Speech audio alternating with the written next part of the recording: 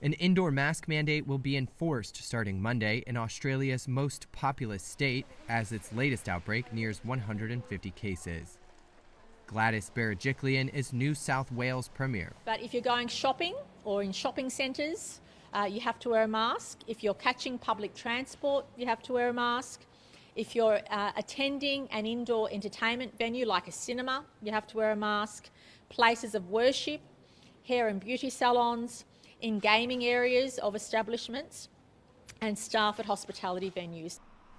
On Sunday, New South Wales reported 8 new COVID-19 cases, and authorities fear those numbers may rise in the coming days, with small clusters popping up in Sydney's west and south. Its largest cluster at Sydney's northern beaches now totals 148 cases.